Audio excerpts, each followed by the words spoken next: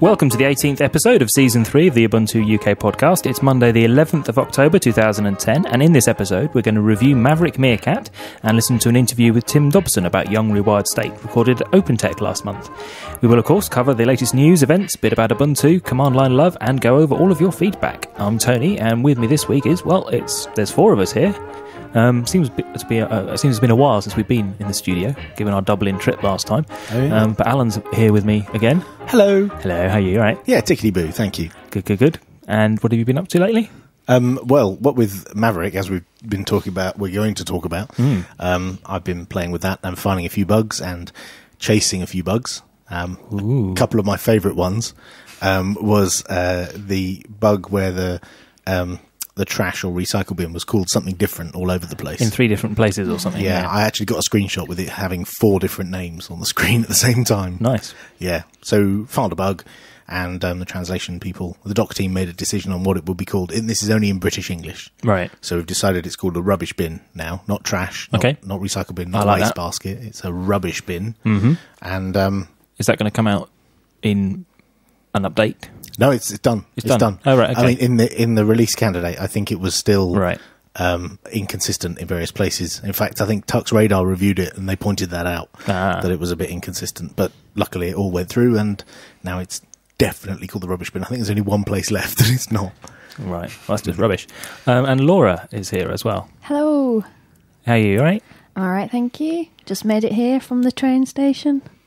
Yes, well done. Dedication. Yes, yeah. And what have you been up to? I went to see Doctor Who live yesterday. Oh, yes. Live at Wembley. Yeah. With you? With me, I know. With you. Short memory. Yeah. It's all for effect. It was very good. It was very good. Lots of monsters and Cybermen. But hang on, David Tennant was on telly last night. How can he have been live? He's not the Doctor anymore, for a start. Oh, yeah. There is that. And even Matt Smith wasn't live. Oh. Nigel Planer was. Huh? He was in it. Not playing the Doctor, playing another character. Yeah. It's quite complex. It is. There's lots of monsters, basically. It's basically either a rip-off or an homage, as they say in French, to the 1970... Do they really? Do the French really say that? They do say that, yes. Right. To the 1973 story, The Carnival of Monsters. You know that story quite well, don't you? I've seen it once or twice. Right. Establishing my geek credentials. And rejoining us, Glutton for Punishment.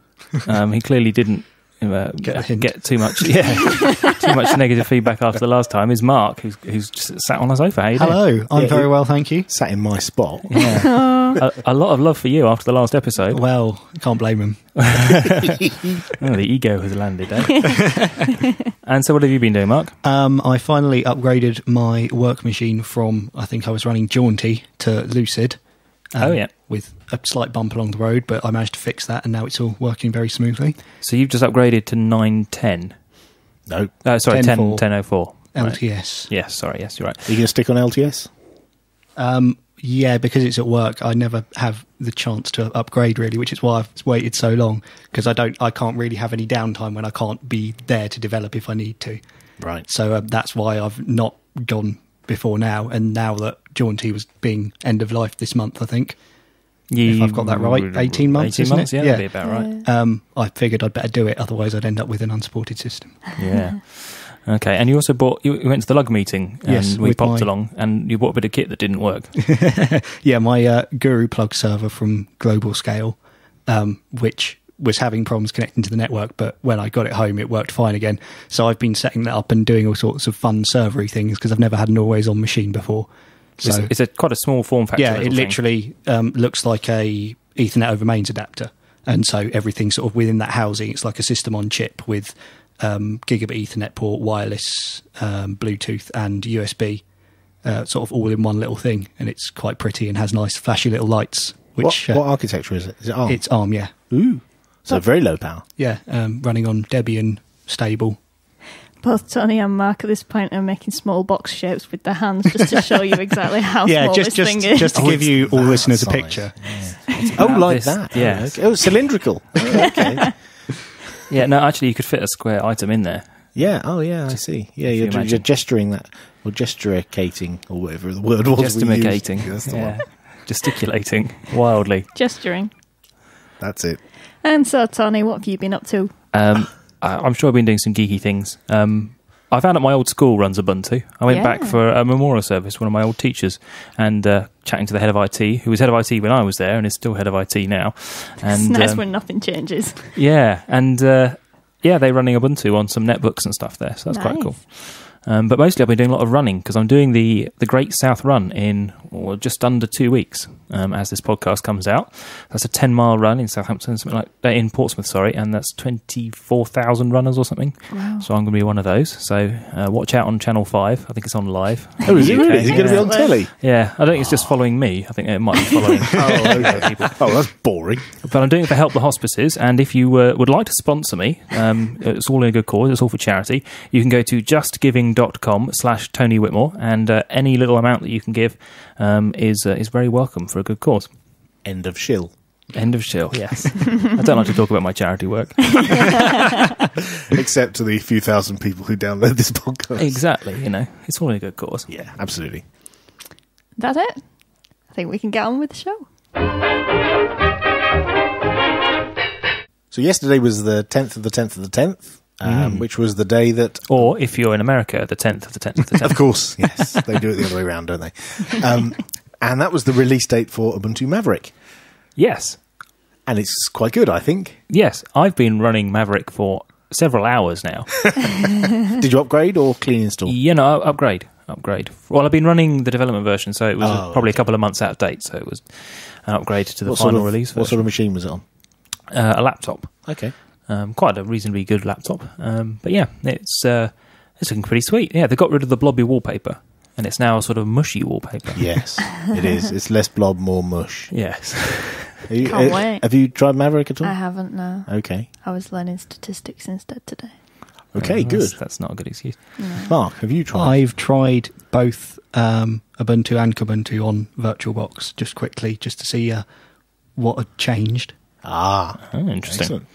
Okay, so what is new and good and wonderful in the latest release? It's a new slideshow. The installer has changed again. So it's got like a new kind of set of screenshots and stuff. I really like the slideshow. I thought the nice. information it gave about each bit was a lot more sort of useful to users than just saying, well, your computer software is brilliant. Yeah, yes. that was sort of what it said before, but now it's, these are what you get, and this is the other things you can install which do good jobs as well. So it says like how the GIMP is available if you want it. Right. Yeah, for Just all the for fab. Yeah. Well, I didn't like to say, but yeah. And also, it starts installing before you finish answering the questions. Oh, Yeah. I remember you saying about that. That was a bit freaky for Yeah, me. it's Yeah. spooky. But it's quite, once you know it does that, it's quite cool that you can you got a little progress bar going along the bottom of the screen while you're typing in your name. It's quite cool. So what kind of things do you have to put in before it even starts? Which disk you want to install it on. Oh. There's not in the language.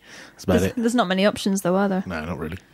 What else we got? Rhythmbox has got a feature where you can tweet what you're listening to.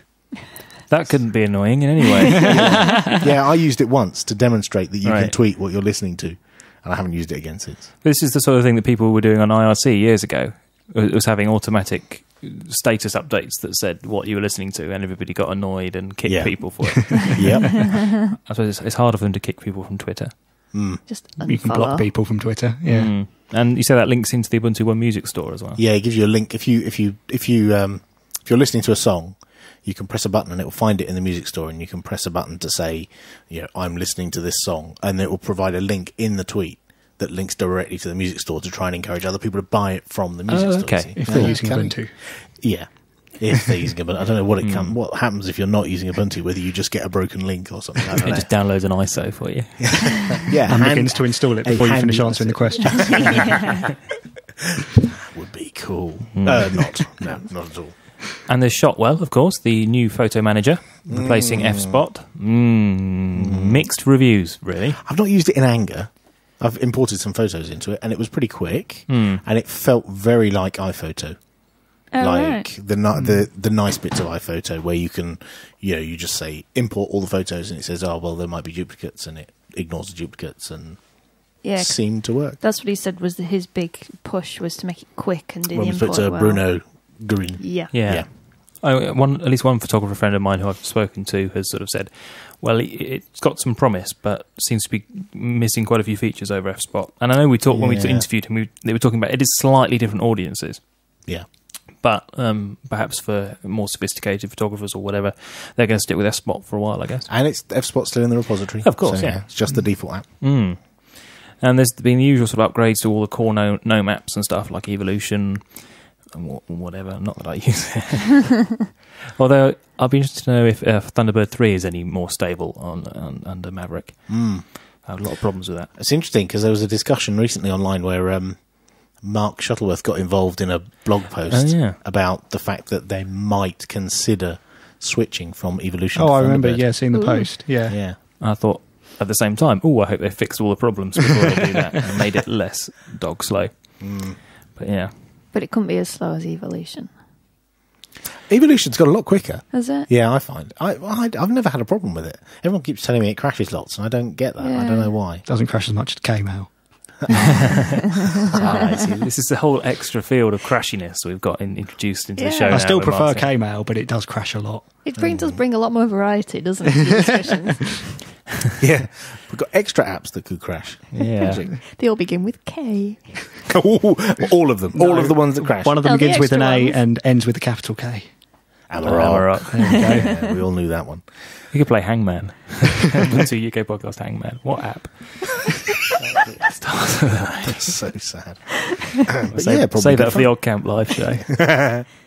We've got the new font. Oh, yes. Or have we? Yes, we have. Is it completely finished? No. Right. Oh. So when you say we've got it, British the font is there. font is there. I see. And But the UI is using it. Yep, it's the Seems to be. default font for certain elements, not everything. So it'll be Okay. for the desktop user interface. I think not for documents. So if you go on a standard Ubuntu install, if you go to settings, preferences, appearance, system preferences, appearance, and then fonts, you can see that there's lots of categories for where the font is used and not documents. Oh, right, okay. I don't know why. Is it not as readable, perhaps, as some of the plainer fonts? Because it has got a certain... it's great for short dialogues and stuff, but it's I quite like stylised. it. I quite like it. I've been using it for a long time now, and I quite like it. Is it finished yet? No. Yeah, maybe that's why. When you say documents, do you mean like OpenOffice and things like Yeah. that? Well, wasn't one of the ideas of it that it looks better on LCD screens? So maybe if it doesn't look as good on paper. Oh, okay. Yeah, that would be a good reason not to use it for a document then, really, wouldn't it? Yeah. And I've heard a few people say it looks a bit Star Trek-y, like from the Next Generation font, Oh, yeah, okay. I from can the see that. LCARS or whatever it's called, the computer interface they use on. I was expecting it to appear on the boot screen and the Does it shutdown not? screen. It didn't on my laptop. Oh, I still had the old, just like a monospace. Yeah, Like the development I was version of the boot wondering about that, but I was only running release candidates. Yeah. hang on, but you were doing it in VirtualBox. Yes. Yeah, there's no problem with that. Have you got okay. an NVIDIA driver? Pass. No, I don't think it is. I think it's all Intel. Oh. Goodness. Oh. Interesting. I'll double check, but I think it's all open sourcey stuff. I might be wrong. But is a known bug for the NVIDIA, is there? Well, yeah. Because the NVIDIA driver doesn't support kernel mode switching. Oh, okay. So you can't have the pretty boot up screen. You end up with a horrible ASCII. It looked, yeah. Horrible. That looks like I probably have got NVIDIA then. Yeah, It sounds like I have. Bless. I'm running VirtualBox and I don't know about it. So does it start up any quicker? I don't know. I say that like it's not fast anyway, which it is. Yeah, it's pretty quick. But, well, no, actually, my desktop does start up pretty quick. I've got a clean install of Maverick on my desktop. And, okay, that's a fairly pokey machine, but I can hit the power button, turn away, and not do much and look back, and it's at the logon screen. Yeah, and it's there with the drums. Apparently there's proxy support for Ubuntu One File and notes synchronization, but not contacts or bookmarks or other CouchDB stuff. Yeah, it's a bit of a shame that's not all working. There's been a few complaints about that. Does that include the music store in the file synchronization thing? Um, Because that goes into your files, doesn't it? Yeah. So the file sync stuff works, but I think there's still problems with some parts of Right. the Ubuntu One stuff. I'm not sure which bits. I'm still using Ubuntu One, and I used it on my You Maverick. sound surprised. Well, it's only because everybody else goes on about it. But I tried it on Maverick today. I hadn't enabled it on that machine before. And, yeah, it kicked into life and brought down the files. I might give it a go again with Maverick because I tried it and then switched to using Dropbox because I just found it wasn't... It just at one time just decided to stop recognising the fact that I was connecting to it at all. Right. But That's It not does that. ideal. It does that. Yeah. I'm quite liking the Ubuntu One music store, though. I'm trying to get as much not that I buy a huge amount of music, but when I have you actually bought stuff from it? Yeah. Wow. Cool. Yeah, it's not important what. Don't worry. Hannah Montana. No, not Hannah Montana. Cheryl Cole? No, it really doesn't matter. I don't mind saying I bought Cheryl Cole from the music store. The actual person? She's only small. Yeah. How many kilobytes? But yeah, so that's fine. And there's a few bits missing as well. That we already talked about F-Spot has gone from the default install, but also the software sources menu items disappear. Yeah, it's just hidden. Because now it's just one less thing to get to on the menu. So you get to it through Update Manager, there's a button, or through the new software center.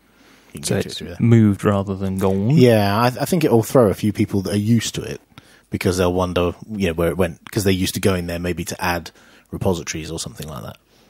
But, Yeah, PPAs and stuff, I guess. Yeah. But again, if you're adding PPAs, you can probably click through the menu and not worry about it too much.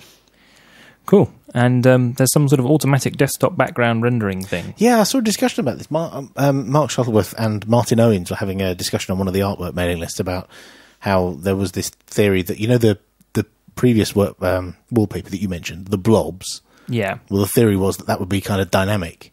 And so you'd get a different type Moving of wallpaper. blobs. Yeah, it'd be SVG.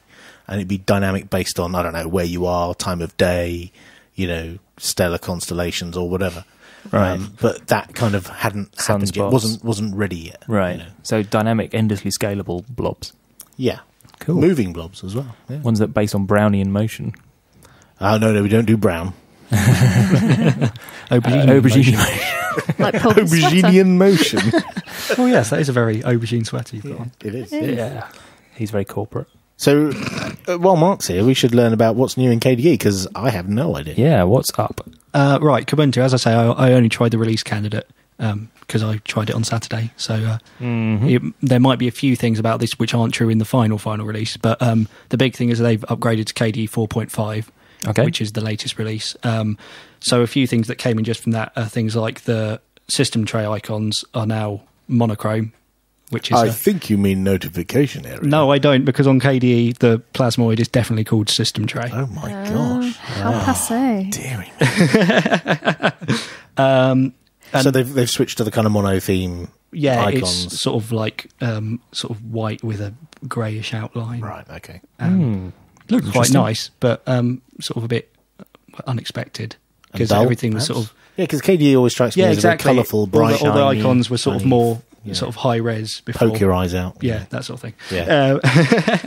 The other notable thing, particularly notable thing, is that they've replaced Conqueror, which was the web browser, that's the default KDE flagship web browser, with a project called Reconq, which is more like a stripped down Firefoxy type web browser, because Conqueror was more sort of file manager. It was file manager. It basically everything viewer. Right. If you wanted to view a file of any sort, whether it was on the network or on your computer, you could do it in Conqueror. But then they switched out to using Dolphin when KDE 4 started, which is just dedicated to just files. Wasn't Conqueror one of the big selling points of KDE, that it was like, this one simplified user interface that, gets you to everything you ever need to know? Yeah, well, I mean, that's what I liked so much about it. But then Dolphin does all of those things, and I use Firefox for web browsing anyway. But yeah, the notable thing with Reconq is that they've also got rid of what they had before was an installer. They didn't have Firefox installed by default, but they had a Firefox installer installed by default. So it was just like a one-click install and it was there. Right. But now they've got rid of that as well in favour of Reconq. Apparently it's still there according to the Ubuntu website, but that might just mean it's in the repositories, right, if you want it. And is Reconq still WebKit based like Conqueror? Yeah. Okay. In fact, it's entirely WebKit based, whereas I think Conqueror is still sort of optional KHTML or WebKit, depending on your preference. And from what I could see, they still don't have Ubuntu One set up by default, and there's still no Ubuntu One Music Store in Amarok, which is a shame. Oh, even though it's disappointing, because it's linked into other web-based services like MangaTune and those other sort of things. MagnaTune, whatever it's called, Jamendo. Yeah. But Ubuntu One Music Store doesn't appear to be there yet. Again, that might have been a release candidate thing, that they hadn't finished it or whatever, but it just seems a bit of a shame that it's missing out on it. Is there 6 months later? Yeah. Is there an optional extension for it, though? None that I could find. Okay. I mean, it's a bit weird. Amarok sort of moved on quite a bit, and it seems to have stripped down because it's a separate project from KDE altogether. So they just pull it into Ubuntu. But they've sort of stripped down the sort of optional features. There's no install plugins section in the menus anymore or anything like that, like there used to be. So it might just be that you have to go into the software center and find it in there. But I certainly couldn't find it with a sort of cursory glance over the interface, which you'd expect to if it was, pushing that. Yeah, no, that's fair enough. So is Amarok the default rhythm boxes for Ubuntu? Yeah. And can you install Rhythmbox? Yeah, I mean, you can install on Ubuntu. It's basically just, instead of the Ubuntu desktop package, you've got the Ubuntu desktop package. So you can have both side by side and XFCE as well if you want, or neither, and just run a server. But I think in the same way that most Nomi people probably wouldn't want KDE apps. Yeah, KDE exactly. people probably don't want Nomi apps. Yeah, they don't tend to look very nice. Although you can get, it does come also on Ubuntu. There's a sort of default interface for applying your KDE theme to GNOME apps, which works quite well. It works with Firefox quite well. That's good. But yeah, in general, they don't tend to work as nicely. And no font yet, apparently. In Ubuntu. No new font, Apparently the KDE community are evaluating it. Doesn't care, interestingly. Yeah. Oh, why? But there we go. We've had some comments from the community as well. Indeed. And Dennis Lahane says that Maverick Meerkat works straight out of the box, and Ubuntu have released a ton of excellence. And we note that he sent this using Thunderbird. Yeah, I thought that was interesting. You know the whole brouhaha about Evolution adding sent from Ubuntu at the bottom? Well, when we got this mail from Dennis, it had at the bottom an actual image of the Thunderbird logo, and it was kind of sent from Thunderbird. I thought, he must have turned that on by default. He must have turned that on. That wouldn't be there by default. An actual graphic. Yeah, logo. Like your company logo. Like an HTML email. Signature, yeah. I'm not saying anything bad about Dennis. I'm just saying, it was interesting. I've not seen it before, so me neither. Noteworthy. Next up, Matt Grove said, I like the new installer where it lets you do the questions while it's already installing. And he also commented that at least they haven't moved the buttons back. Again. Yes, he's put it in a slightly earthier way. Yes. And Tom Bragg says, I like the integration of items in the What's It area at the top. I assume he's talking about the notification area. I'll stick with the GNOME terminology. I'm going to stick with What's It area. So if you click on the speaker icon, you get volume control and music player status.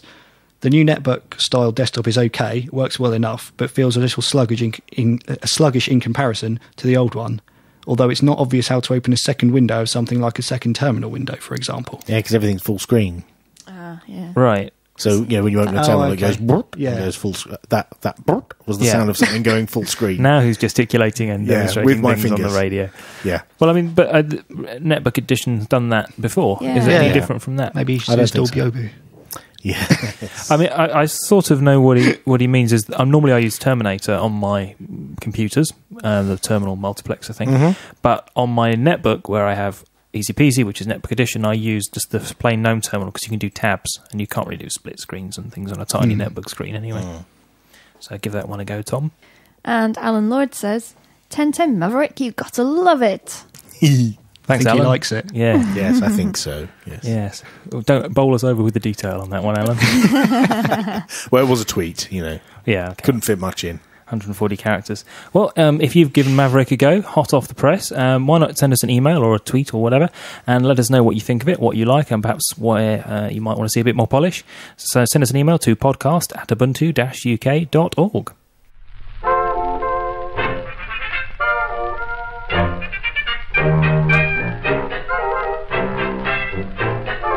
It's time for the news. Fresh from divorcing its new overlords at Oracle, the OpenOffice.org community has set up the Document Foundation to safeguard the project. They've temporarily rebranded the Office suite as LibreOffice, but hope to acquire the OpenOffice.org name from Oracle. I'm not sure how much of a chance they stand of getting that, to be honest. Well, didn't Oracle had a response just recently, actually? What day is it? Yeah, a few days ago, and they said, one of the news articles has reported that Oracle has all but confirmed that it will not be joining the list of contributors to the new OpenOffice offshoot LibreOffice. I can't think of LibreOffice without thinking of Nacho Libre. LibreOffice. So, do you see Oracle keeping OpenOffice going? Do you think they care about OpenOffice? I don't think they do. No, Really? no. I think they brought Sun for MySQL and ended up with all this other stuff that they don't really know what to do with. Well, and a bunch of patents, probably. Yes. Yeah. And Java. And Java. I think those are the two bits they really worry about. Oh well. The British government has released a Creative Commons compatible license, which allows the modification, sharing and commercial exploitation of content released under it. Although use of the license is strongly encouraged, it's not, however, compulsory. Yes, it's good to see some sort of openness. So is this for data that the government have and they release? Yes. So opendata.gov.org something. .gov.org.uk, yeah. That one. Tim Berners-Lee's thing. That's what I think of it as. So I think they can choose to release under their license. I'm not sure. I'm not aware of anybody who has actually done anything yet. But there's a couple of exemptions, additional license criteria. It says you've got to ensure that you don't use the information in a way that suggests any official status or the information provider endorses you or your information. Okay, fair enough. But the second one says ensure that you do not mislead others or misrepresent the information or its source. Surely that's open to interpretation. Misleading is, I suppose, but easy to cite a source. Okay, well, we'll have to see what comes out of that. What extra? Yeah, and the important thing is you can remix it, reuse it, redistribute it, and make a profit from it. You can use it for commercial activities as well. Oh, that's good. Cool. So hopefully, open source community projects that rely on stuff like postcode data or whatever. The European Commission is suing UK government for not protecting the privacy of consumers properly, following the use of snooping advertising software Form by BT. Consumers who complained after they were put in a trial without being informed by the ISP were told that the Information Commissioner did not have the appropriate powers to investigate. Now, Form is this thing where it watches what you're looking at online and then sort of like Google AdWords, but more global, will put in targeted advertising into pages which subscribe to it. But it absolutely doesn't know who you are, we promise. Really, it doesn't know who you are. Just what you're doing. Yeah. Just every single website you go to. And it's only their ISP customers? Yeah, because the box is housed inside the ISP. So it goes through them. Yeah, so your traffic goes through them and you opt out. You have to opt out. It's not a dim thing. And it was only a trial, blah, blah, blah, blah. But the interesting thing about this is that the EU is saying that the British government has got a duty to actually regulate this sort of activity, and they're not doing it at the moment, and hence the lawsuit. Well, I mean, saying that they can't regulate private company using people's data sounds a bit odd. Yeah, so I'm not surprised, especially when they can do it. Yeah, especially when you can do it if it's a public body. So why not a private body? Yeah. Microsoft has sued Motorola for patent violation in their Android handsets. It's not clear from the suit whether the allegedly infringing patents are in Motorola's modifications or in the Android codebase. Is there anyone left not being sued in the mobile phone space? I'm not. Not yet, you anyway. Barely have a mobile phone. I have a mobile phone. Yeah. And after years of development, it seems, the new version of Gallery has been released. Having learnt their lessons from the unpopular 2.0 version, the new release promises to be small, intuitive, fast, and customisable. Are they going to break everyone's URLs again? Probably. Where it says, at the moment, it says V2 in the URL, so presumably that's going to break. Going to go to V3 at the very least. That was the day that I've got really annoyed with Gallery, is when I upgraded from 1 to 2. And all the URLs broken. I'm sure there's a way to fix it all, but it's just out the box to press a button and upgrade and then find that the links to all your images that you've used in your blog post, for example, were all broken. Yeah, not good. But the new version seems to have taken a big usability guide. You've talked about it before. And I blogged about the first release candidate, I think. So I've not looked at it since then, but I think they've got somebody from, I think it was OpenUsability.org. They had a look at it and they spent a lot of time analysing the user base and talking to people. They did a massive survey, I think, and they stripped it all back so that rather than supporting every database under the sun and every operating system, and they picked the one that they wanted to target. So then they focused Windows on and SQL Server. Linux and MySQL. I think it's Linux, MySQL, PHP, probably Windows as well. But yeah, so they're not supporting like Oracle and DB2 and everything that they could possibly. Choice is overrated. Well, it's an internal component, isn't it? Yeah. So, So and it all looks really nice, and you can click on buttons and things instead of having to find obscure drop-down lists everywhere. And I did do some feedback, and they changed something. Are you oh, really? Yeah. Oh, cool. Are you going to upgrade yours? Because you use Gallery a lot, don't you? Not so much since version 2. No, we stopped at version 2. I've got a few extra galleries and things I've put up there, but yeah, I'd really like to. Just wait for Dreamhost to support it. Oh, is that where your gallery is? I thought Yes. it was hosted in your lounge. No. Or somewhere. No. No. Is it under this sofa? It used to be a home-hosted thing, but Right. now it's not. Okay. Scott Charney from Microsoft's trusted computing team have suggested that infected or compromised computers should be kicked off the internet. His proposal, presented at a recent security conference, would essentially make ISPs implement a network access control system to prevent compromised computers from connecting. Yeah, so if you haven't got an up-to-date virus checker and you haven't had a scan in the last 24 hours and you haven't installed your Windows updates or whatever, then you won't be able to get on the network. Interestingly enough, one of my friends whose housemates apparently had a virus got kicked off by his ISP until they fixed it. Right. And they had to basically get it confirmed by a computer expert that they didn't have any viruses on their machine. At which point I installed Ubuntu on his laptop. Right. Nice move. Nice move. Were you the computer expert as well? I have Apparently they confirmed. already had a letter from a computer expert, but he just wanted me to check it over just in case it was his fault. Which letter was it? Was it a K? Oh, they haven't done that one yet. Sounds a bit like your MOT, just because it's clean on the day you get your certificate doesn't mean you're not dodgy the next day. But yeah, I mean, ISPs have been kicking people off for infringing traffic for a while, but this is actually more proactive. This is the next stage of it, I guess. You have to be in a clean condition in order to connect in the first place. But he says something like we should be learning from public health and how, if somebody's really not very well and they shouldn't be out in society, we lock them up in quarantine. It's like, I don't believe that happens very much anymore. We have to learn from the Victoria. I'm pretty sure it doesn't happen very much. Do we still give people lobotomies? Google have responded to the lawsuit from Oracle, which claims they have infringed Java patents in Android and claiming they haven't. They even claim that Oracle might not exist. Yeah, this is fantastic. This is one of the... they've responded to all Oracle's points. Yeah, they really went to town on it as well. Yeah, apparently it's a bit of a hatchet job. I mean, I'm not a legal expert. You may be shocked to know. But they refute all the claims one by one, and Oracle's first claim is that they are from such and such an address, and they trade in this state. And the reply is something like, "Google has not got any evidence that this statement is true." Excellent. So another salvo in the patent wars. Yes. That's all the news. It's time for the events. The UK Unix user group Floss Unconference is this weekend on the 16th of October. Where?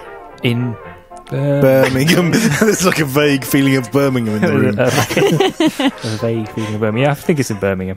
Check it out. It is. Birmingham and Midlands Institute. There we go.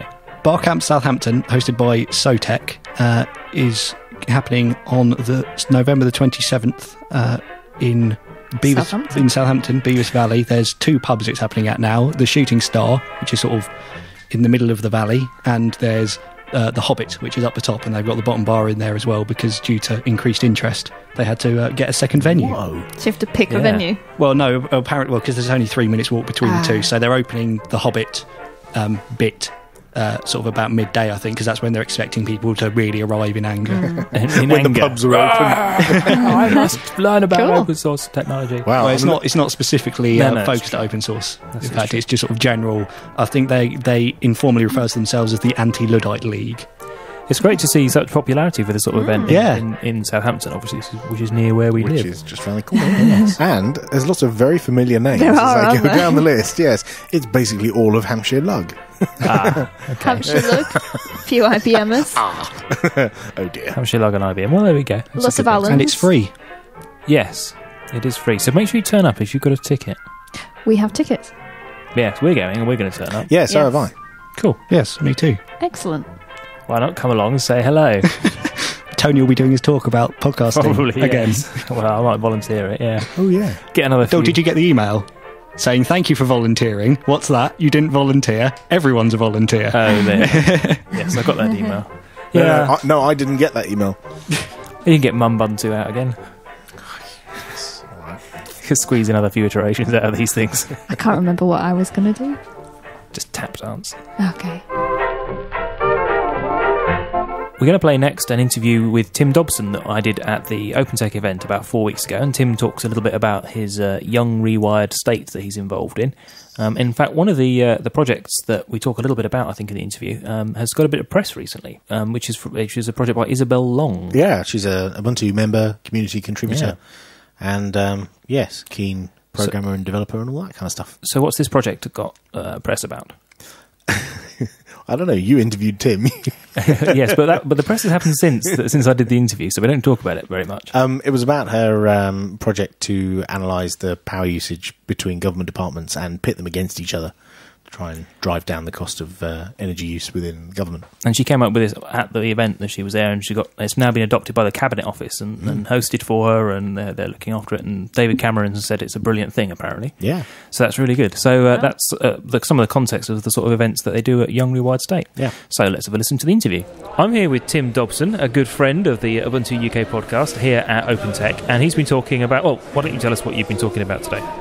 So I've been talking about Young Rewired State Manchester. Young Rewired State is an event across the UK where young people get together with kind of open data hackers and build applications with government-released open data. Okay, that sounds really sort of straightforward, but I bet it's not. What sort of data and what sort of hacking and all sorts? Well, you're right. It's certainly not trivial. Basically, it's very much an Rewired State, the organisation that run the whole kind of the nationwide event, give very much kind of open book to young developers. So I went to let me tell you a bit of a story about how this whole thing got started. Last year, Young Rewired State, which is an organisation that runs hack days about government open data, ran their first Young Rewired State event.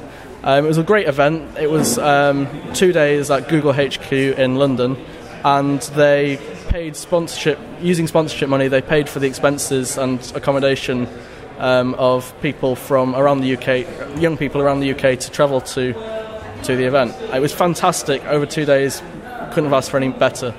But it was a bit short at 2 days, and it was quite centralised on London. So when it came around to doing it again this year, they were keen to decentralise it around the UK because sponsorship money has become a lot more difficult to find in recent days. But also to kind of decentralise it and move it away from just London being the core hub. So having enjoyed it so much at last year, I thought, well, why don't I run a hub, run an event, a local event up in Manchester, so you can kind of show the whole of the UK what Manchester has to offer on kind of a national scale. So we put together an event and tried to gather together various different strands of the community, and the event happened at the start of August. Okay, so how did the event go? How many people turned up, and what did you get up to? I think the event was definitely a success. We got to be honest, we left it a little bit to the last minute, so we only got 10 people, which we'd kind of been hoping for a little bit more.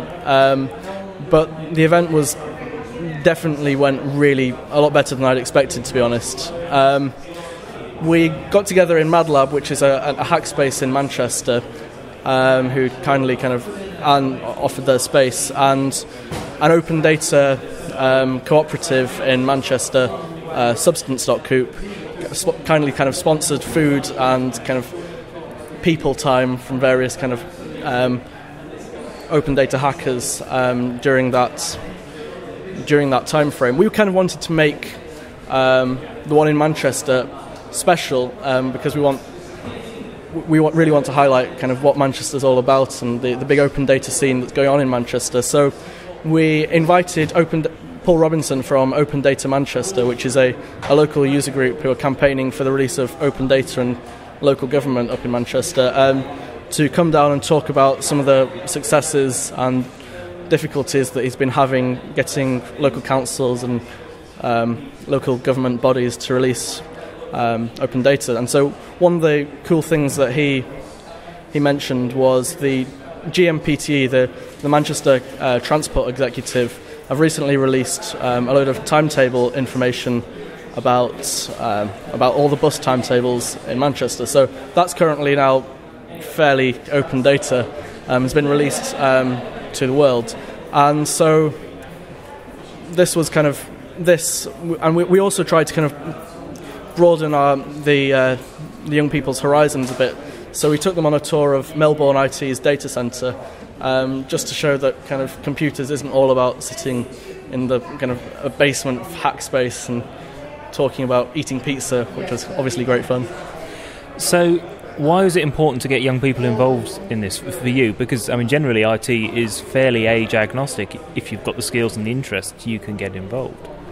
So there's a lot of young people out there who are really kind of very skilled, but they're not necessarily connected with the rest of the community, and they're not necessarily aware of what standard ways of working are. So when you get young people going through school and going through their university degrees and whatnot, they quite often are aware of that there's an IT industry out there, but take all the knowledge of IT from their education. Now, that's not necessarily a great idea when it comes to it, because you generally find that, well, employers basically scream and howl when they get university students coming through because they don't really know their stuff based on the courses. There's also another kind of perspective on it, which is more the Rewired State perspective, in that the older people have different kind of perspectives on what's useful for the data. So one of the cool applications that one of the guys came up with during Young Rewired State Manchester was really quite specific to being a young person. So a lot of when you go to school, you have to put up with content filtering systems in schools. Now, if you are doing schoolwork, sometimes these can get in the way. So you might find that the blog, which probably has information from a history professor or a geography lecturer at some university, is blocked because for some reason the whole of Blogspot is blocked. But there's very little information about kind of how this affects people and whatnot. So one of the guys built a little application that basically uses Ajax to check whether each of a list of predefined sites is available, and then kind of reports it back to a central server. So we can kind of come up with get some real statistics going of what sites young people around the UK can actually visit, and whether it's kind of impeding their educational learning. It's more to kind of promote discussion rather than kind of make any specific agenda, but we feel that it could be quite an interesting thing. When we, obviously the whole Hack Week was during the summer holidays, but we put out the prototype to public sector and big corporates people out on Twitter and said, please, will you come and test this for us on your internal network and see what happens? And did they? They did, in quite large numbers, and we had some very interesting results. Please don't properly quote me off the top of my head, but I believe the Department of Culture, Media and Sport can access WikiLeaks, but can't access Wikipedia or something. Nice, that makes sense. Yes, it's good for us, but probably not for them. And that's a very different set of filtering restrictions than you might expect in an educational environment as well, where there are different concerns. Absolutely, and we were just kind of really just going out there to test whether the code worked, but it turns out that it actually probably could have quite interesting uses across the corporate and public sector as well. So that was just one project that came out of that week. Were there any other interesting projects you can think of? There were quite a few interesting projects and quite a few... we kind of went through the whole week with... the idea was to make it useful and beneficial, but also not be incredibly dull. So there's quite a lot of rather fun prototypes that we built. So not that these are the most useful ones, like you asked, but some of the guys came up with some HTML5 demos that kind of... You had a spinning wheel, like Wheel of Fortune, of the spending by government departments, and then when it stopped, you kind of get a Dalek like exterminate, and that segment disappears. Nice. Yeah. But some of the more useful ones, one guy kind of reimagined Up My Street in a kind of different kind of way. Which is the repairs thing, isn't it? If you've got a fault with a street lamp or a pothole, is that right? No. Up My Street is a site where... Well, let me describe the site that one of the young guys built. So basically, when you're moving to a new area, you want to know a little bit about the area and what the kind of background of the whole area you're moving to is, rather than just kind of accidentally moving to an area that's got a really high crime rate. So you kind of pulled in crime rates and education stats, and so you could select various properties and see what kind of the risks and benefits of moving to that area were. And considering this is probably from someone who's not even completed their A-levels yet and probably wouldn't have built this otherwise, I find this kind of thing stunning. Okay, so are you planning on doing another one? Oh, definitely. I mean, one of the other applications that got built, it was as I mentioned earlier, the Manchester Transport Executive released a load of bus timetables. So two of the guys, just kind of for a bit of fun, put together a kind of timetable application that basically, when you type the bus number in, showed you the bus route, and then you could click on a bus stop and view the times. This is actually really useful because they turned it into a mobile application, and suddenly GMPTE, the Manchester Transport Executive, was calling them in for kind of press interviews and getting Manchester Evening News involved. So I think we're definitely going to do another one. It's probably going to be next year, but I think more great things are on the horizon that may or may not be done kind of under the Rewired State banner. Okay, this is all quite a long way from one of the things that you were involved in before, which is when you very generously sponsored the first Oddcamp event with Pokebook. This is all very serious and grown up. Well, one would like to think that. There's also I'm going to have to go into this now. So we were in the pub after one day. Me and some of the mentors were in the pub after Young Rewired State one of the days, and we were thinking that it was actually kind of a bit... how could we interpret the data in new and interesting ways? So some people suggested interpretive dance, but none of us can really dance. So what we thought was that we should kind of bring open data back to kind of the young people, and we should write a Young Rewired State rap. Now, I'm not very good at writing raps, thankfully. So I was just chatting to someone at a technical meet, saying, we're trying to write this rap, and they said, I'll go away and do it. So at 2 a.m. the next morning, they emailed me the lyrics. I recorded them in 2 goes, and there's now a kind of lip-synced video as well. Well, I'm glad to see you've not totally lost your talent for the slightly more trivial side of life. So where can people find out more? Sure. So if you want to look at any of the demos that we built up in Manchester, you can go to dev.dfey.org. Also, you should check out rewiredstate.org. There's a list of kind of all the projects that all the centres around Britain. There was centres in Norwich, Edinburgh, London, Brighton, and all the applications, everybody in the whole kind of national event are listed on the Rewired State site in London. I'm at tdobson.net, and I think that's it. Excellent. Thank you very much indeed for talking to us. No problem at all. And now we've got some command line love. You've got to say it was sexier. Yeah. And now, this isn't just any command line love.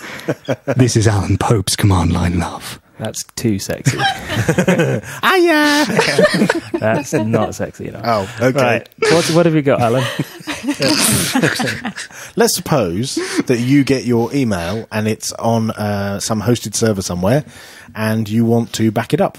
Like Gmail? Like Gmail, like any kind of email that's accessible via IMAP. Okay. The Web. common protocol thing. There's a program called Offline IMAP, which you can run. It's in the Ubuntu repository, and you configure it with a little config file, and then you just run Offline IMAP, and it will go off and get your mail from the server and bring it down and store it wherever you tell it to on your local machine or on a server somewhere else. So how do you then access that mail store? Well, you don't have to access it. I mean, it could just be a backup. Or you could use it as a way to get mail from one service to another. So, for example, if you're migrating away from Gmail and you want to have your own hosted server, it's a way to get your mail out of Gmail and onto your own box.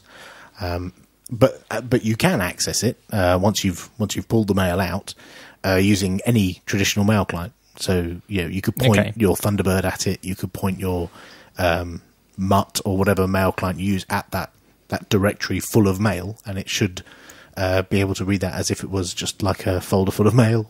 Do you have to be running your own IMAP server to do that? No. Okay. Well, presumably you could. You could. The point about offline IMAP is it's just the syncing thing. Right. It's not an IMAP server. It's actually an IMAP client, funnily enough. Yeah. Because it connects to the IMAP server and pulls all your mail down. But the really cool thing, and the thing you have to be quite careful of, is it's bidirectional. So if you did pull all your mail down with offline IMAP, and then you point your mail client at that local store, and then you think, nah, I don't really want this. And then in your mail client, you hit the delete button. Next time you run offline IMAP, it will send that delete request off to the mail server and delete all your mail. Right. Have you done that? Once you know that, no, I haven't. Okay. Because I read the manual. But once you know that, it's. I think it's actually configurable. You might be able to turn that off. But it's a really cool way to synchronize multiple accounts, lots of folders from one place to another. Cool. It's time for the bit about Ubuntu. And what's in the bit this time? Laura? OpsView, who do network monitoring on Linux, have teamed up with Canonical to try and push the enterprise adoption of OpsView on Ubuntu server. Groovy. Yeah. That's Nagios based, isn't it? Yeah. Yes, it's the sort of glamorous front end to Nagios. So I think this means you're going to be able to get it through the partner repository, get OpsView through the partner repository. Now, I presume this is the enterprise edition. You can already get the community edition of OpsView on Ubuntu just from their public repository. So I guess this is all the added goodness. You've used it, haven't you? Yeah, and they sponsored OggCamp as well. Oh, they did, yes. So we remember that. Yep. Yeah. Yeah, but I've used it in 2 different places that I worked, and it's great. I really like it. So yeah, and good to see kind of more networking-y tools getting adoption on Ubuntu.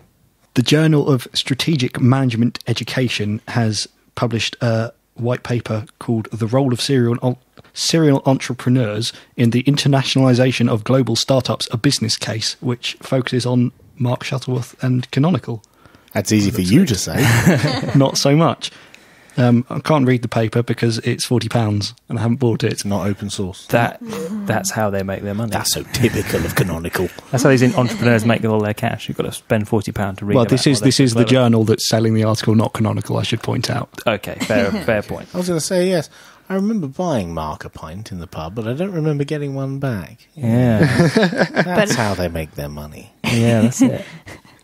But it's an interesting idea, the fact that it says serial entrepreneurs, so using the idea of sort of angel investors or whatever in different companies coming and starting all these things up and setting them going, and people who do it more than once, how can they be consistently successful? Is it just pot luck, or have they actually got some interesting skills or techniques? Yeah. Who knows? With enough money, any of us could be an entrepreneur if we read this paper. If only we had the money to buy the paper, we'd be able to have money to buy papers. A new cloud platform has arrived in Ubuntu called OpenStack, which is an alternative to the current choice, which is Eucalyptus. So this is led by Rackspace, I think, OpenStack. And NASA. Oh, right, okay. Interesting. Yeah. And actually, there's just a blog post just today from Soren Hansen, who, according to his blog, is not the golfer, Soren Hansen, but the well-known sysadmin who used to work for Canonical, now works for Rackspace. And he's posted a great big blog post about how parts of OpenStack are now available in Ubuntu Maverick. Oh, right, okay. So I thought it was going to be held back for 11.04. Yeah, this isn't a release. It's as he details in his blog post, it's a snapshot, but he said it's in pretty good shape for people to try it out. So this is basically a system for creating a cloud with Ubuntu. Yes, based on the new OpenStack, made, as I said, by Rackspace and NASA and community as well. And AMD and Dell and Intel as well, so it's got some good backing, according to this report here. Yeah, you can kind of see why they've kind of embrace this as well as, or maybe instead of Eucalyptus. And Eucalyptus is based on Amazon, of course, which at the moment is the dominant player in cloud. But yeah, so maybe it's swinging the other way. Interesting. One to watch, that one. At a recent Lucid release party, not so recent, Dustin Kirkland bought a round of beer and commented that for the same price he could have bought everyone in the pub an hour free on the Ubuntu server runtime in the cloud. So somebody thought this was a good idea, one of which seems to be our own Dave Walker. Yes. He thinks anything involving beer is a good idea. But this doesn't involve beer. And flip-flops. So this Sunday, to celebrate 10-10-10, the Canonical are paying for everybody to have a free hour running their own Ubuntu server instance in the Amazon EC2 cloud. Yeah, and then pick up the tab for an hour of computing. And you set up your SSH key pair and stuff. And it's all pretty much automatic, actually. It'll get your SSH... If you've already got a Launchpad account, you give them your Launchpad account, it'll get your SSH key from there. Oh, right. And you're laughing. You can get straight in. Cool. That's good, because you don't want to spend your whole hour trying to get it working. Yeah, trying to sort out the Maybe we should have a permissions. competition so you could do the most in an hour. I was actually thinking that. We should ask our listeners to do it. If you go to 10.cloud.ubuntu.com, you can sign up there. So it's the number 10.cloud.ubuntu.com. Okay. You can sign up for an hour. So you've got nothing to lose. Sign up for an hour of Amazon EC2. Tell us what you did with it, or if you're not, don't want to try it out yet, what you would do with it. Okay. What can they win? An hour in the cloud. Oh, really? Okay. Yeah, So if there you they go, use 1 hour productively, then we can make them have another hour. No. Somebody's going to put their hand in the pocket. As well, all of the Don't make sort of this too 50p it costs for an hour. Yeah, which to be fair, Mark was the one who said competition, I think. So I think technically... did I say competition? They can win Mark for an hour. I thought I just said we should see. Oh, right. Okay, maybe there isn't a competition. But yeah, let us know what you could do with your hour. It's quite a small amount of time to do anything hugely instructive with. So I don't know. You could spend an hour doing something like... you could sync your offline IMAP store. Learning a programming language, for an hour. Get started with Python or something like that. Okay. Or some other, server scripting something. I don't know. Okay, because you couldn't install Python on your desktop. Well, maybe some people have restricted desktops. Oh, shut up. Get But can started still very SSH quickly into an at EC2 something. machine. Yes. Maybe. This is all going horribly wrong. It sounds like a great idea. The Fridge website, which was a popular news gathering source, has been rebranded, renamed, and it's now Ubuntu News. Ubuntu-news.org, I believe. Yes. Okay, so what was wrong with the old one? Well, it's tricky. It's arguable nobody ever went there. And some of the guys in the news team are trying to raise the profile of this news site because it's kind of semi-official. It's run on... Well, the Fridge always was traditionally run on Canonical hardware, and people from within the project were posting news articles to it. But the idea behind the news site is that same team are posting news, but also they've got a little box on the right hand side, and if you've got any news, you can just post it straight in there, send it to the team. They'll edit it and check it and post it online. Make sure it's worthy. Yeah, cool. Okay, you were involved in that, I think, weren't you? I helped out a little bit. Yeah, I helped them get the WordPress install set up, although it was a bit of a catastrophe yesterday because it was running on a community member's VPS, who shall remain nameless, and there was a bug on the VPS front end, and they deleted a development VPS, and it went and spidered around and deleted all their VPSs. Oops. Yeah, so that was a bit not good. Double plus ungood. So they've moved it to another VPS somewhere else, and everything's all tickety-boo. But the really good thing is the team behind it, a bunch of community guys, they had backups, they had everything set up so that they could just register a new VPS somewhere else and bring the whole thing back online, and it was all back up in a couple of hours, as long as it takes to DNS to propagate. Really good. Brilliant. Okay, well, check it out. It's got all the new theme, and if you've got any news, send it to ubuntunews.org. Ubuntu One's pricing structure has changed. Ooh, how? The original Ubuntu One is now called Ubuntu One Basic, which still gives you 2 gigabytes for free. Okay. But you can now buy sort of upgrade packs in 20 gigabyte chunks. For, I think. Because before you had the free one, or you had 50 gigs, which you paid for, and that was it, wasn't it? Yeah. So you can now buy increments of 20 gigs. Yes, $3 a month or $30 a year. Which makes it more competitive with other services like Dropbox. Right, okay.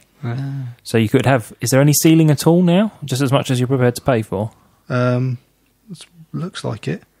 Because, I think Dropbox has 3 levels, doesn't it? Yeah, it's got 2 gig, 50 gig, 100 gig for Dropbox. But the thing about Dropbox is it has other features that Ubuntu One doesn't have. So that's where it kind of... Like a Windows client. There's a Windows client and a Mac client. There's also the referral scheme. So, you can give someone a referral link to Dropbox and you get a bit of extra space up to 8 gig or something it is now. 250 gig chunks. Yeah, 250 gig. And the person signing up gets it as well. Yeah.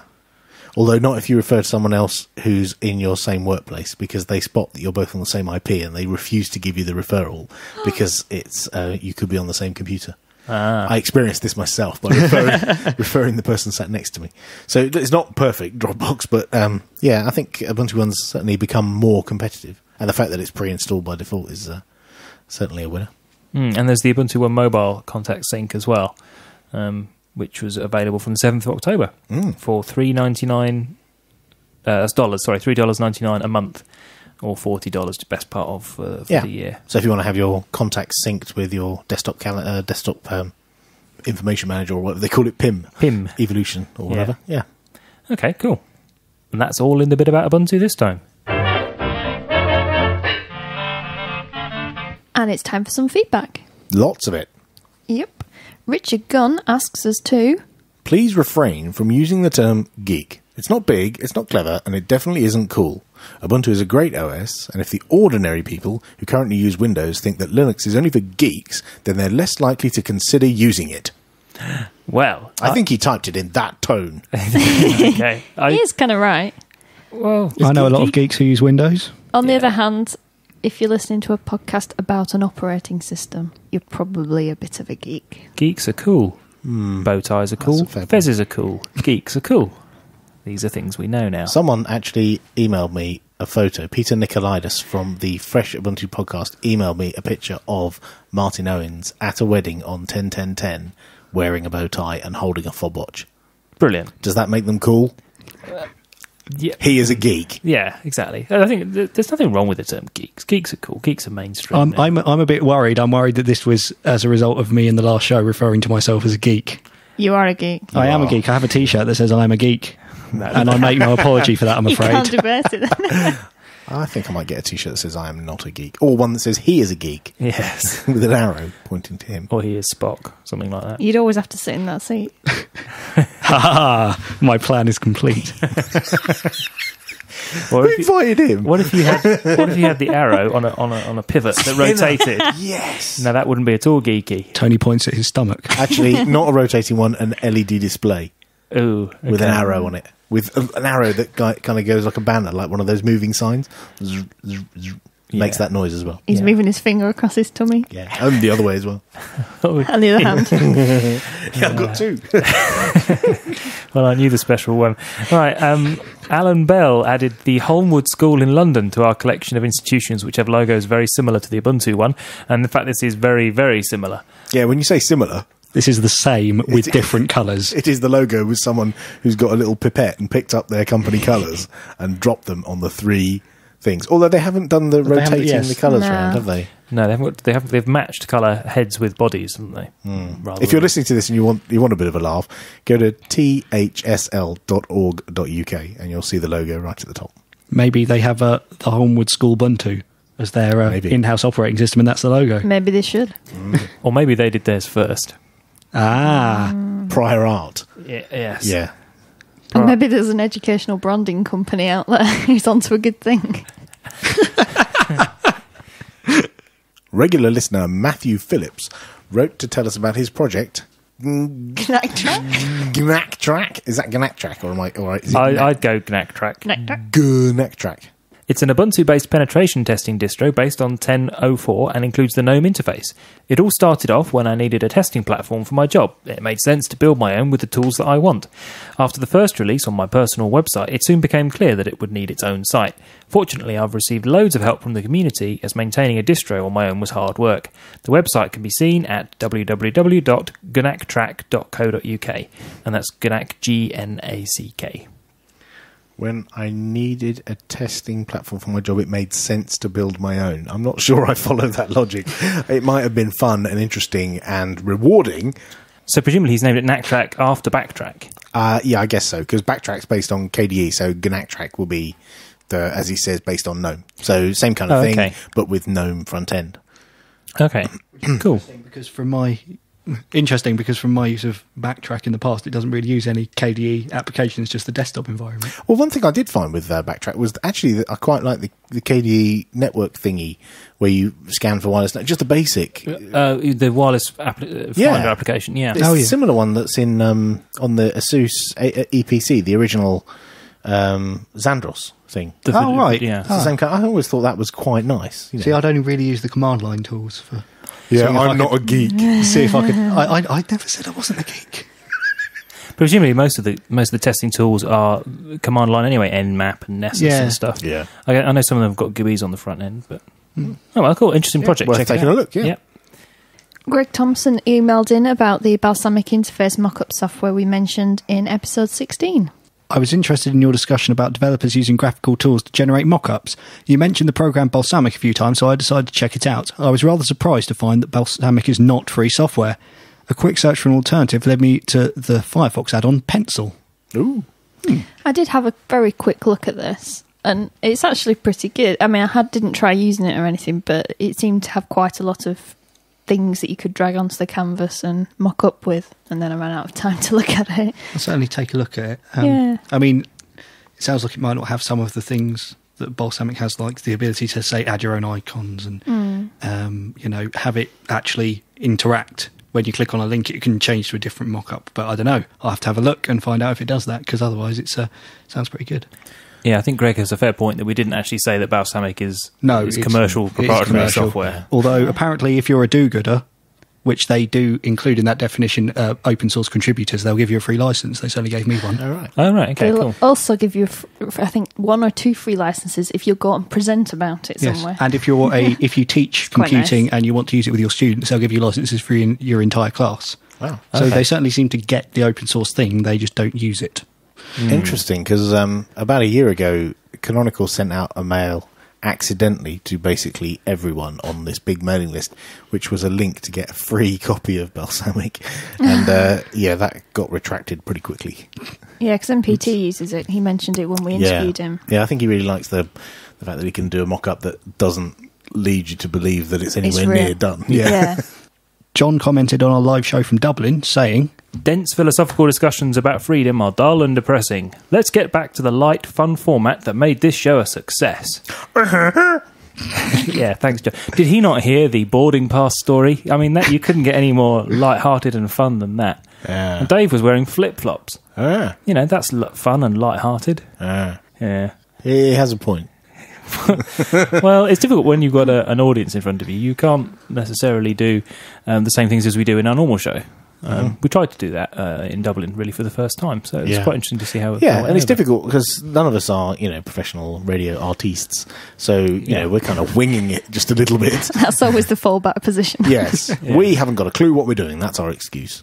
I quite like the philosophical stuff, really. Anybody can read out the news. Yeah, sometimes we can't actually do that. But for me, getting into the details of some of these debates is actually more interesting than just sort of saying what it is. And indeed, one of the dense philosophical discussions was about performance-limited processors, and Ehud wrote to say, Any processor manufactured today will, at most, be the cutting edge of what we can produce today. A locked processor will underperform to today's standards. When you unlock it in 4 years' time, there'll be better processors in the market which will cost less. Secondly, it will need to have the same hardware as an unlocked chip and will take the same man-hours to develop, or even more, since the lockdown mechanisms require development too. If anything, the lockdown chip will cost as a full-blown card costs today, and unlocking will make the price much higher. Even if the first few cycles, Intel and the ones who follow will portray this as a cheaper card, in the long run the margin will narrow and eventually we'll pay more. John's onto something. Sorry, Ehud? No, John. Sorry, yeah, I'm with you, yeah. I sort of know what he means. I mean, you were talking about, re-enabling old hardware and stuff, but, a 4-year-old processor, even with a bit of a speed boost, is still going to be a 4-year-old processor. Yeah, it's a fair point. And Sorin Silagi said, I highly doubt that if a shop charges $50 to switch on the hyper-threading on a processor, then that means that I'm basically getting a $50 discount by choosing to go with the locked version.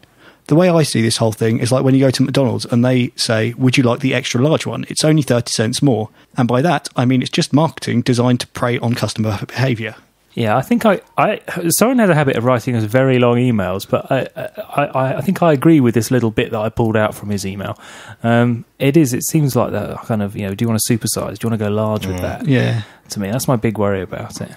But yeah, it's interesting, kind of nobody seems to be thoroughly in favour of it. Everybody seems to be quite sceptical that it's written into the relatively show. In favour of it. Yeah, you were in the show, but the feedback we've had, I think, has been kind of mostly sceptical. Mm-hmm. So there's obviously a fair amount of scepticism out there in the big wide world.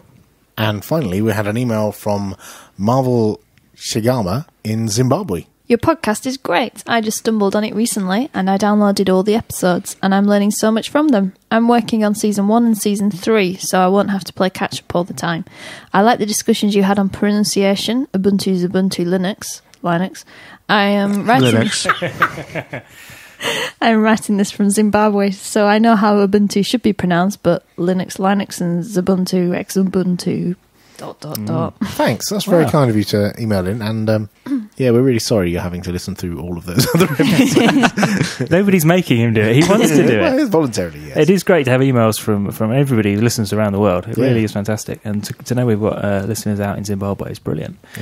Yeah, it'd be great to, if you could email it back in, perhaps, and tell us how you use Ubuntu and whether how you pronounce Linux. Yeah, how you pronounce Linux. But no, perhaps say how you use Ubuntu, whether you use it at work or at college or university or whatever it is that you're doing. That'd be really interesting to find out. And that's all of your feedback.